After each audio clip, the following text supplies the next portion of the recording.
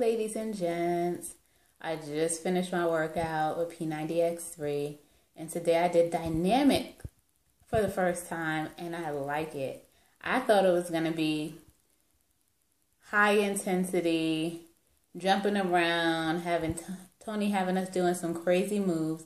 However, it was more on the lines of isometric, which was isolation and stretching, and it reminded me of yoga / Pilates.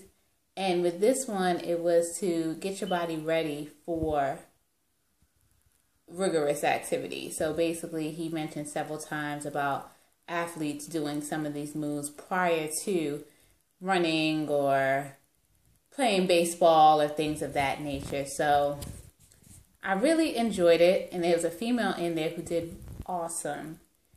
And I love when we have programs that show that females can do it too.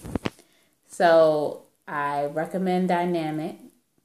It's a lot of moves on your mat, but it's a great workout. I expected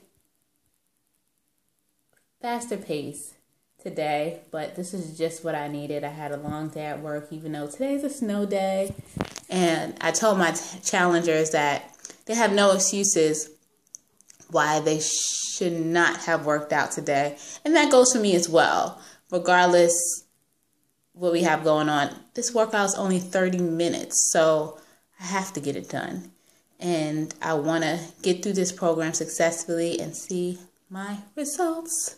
So thank you for tuning in for my review of Dynamic for P90X3. And I'm doing the lean schedule, so I'm trying to be more lean and looking forward to those results. Thank you, and see you next time. Bye.